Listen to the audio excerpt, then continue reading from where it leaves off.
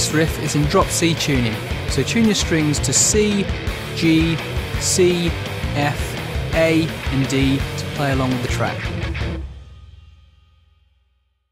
Start by sliding down the 5th and 6th string. Next play a D power chord on the 2nd fret of your 6th string and the 2nd fret of your 5th string.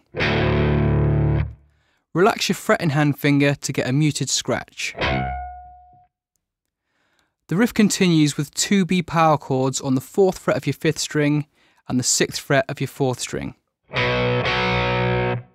Next play 2 D major dyads with the 3rd in the bass using the 6th fret of your 6th string, the 7th fret of your 5th string and the 6th fret of your 4th string.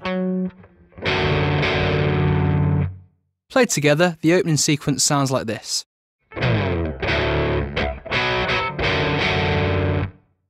Play the initial slide with a downstroke and then use a wide down-up strumming motion throughout. The strumming pattern is down, down, up, down, up, down. The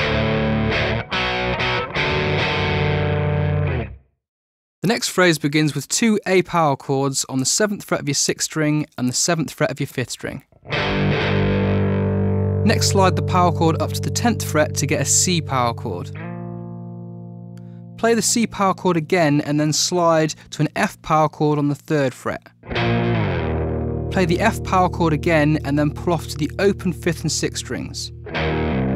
That creates a low C power chord. That would sound like this. Keep the strumming motion and play this phrase with up, down, down, down. So far that gives us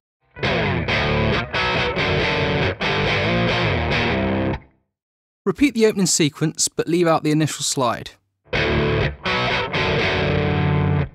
Next play 2 A power chords on the 7th fret of your 6th string and the 7th fret of your 5th string. Slide up to the 10th fret to get a C power chord. Play the C power chord again.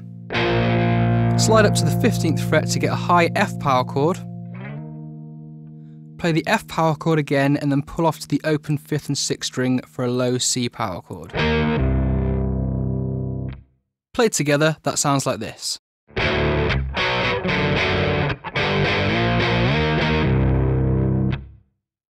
Strum this phrase with up, down, down, down. Once these sections are played, we repeat the first 2 phrases again. That will give us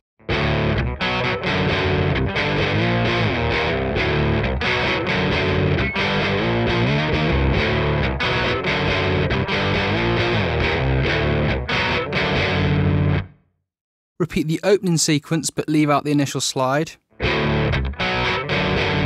Next play 2 A power chords on the 7th fret of the 6th string and the 7th fret of the 5th string. Slide up to the C power chord on the 10th fret of your 6th string and the 10th fret of your 5th string.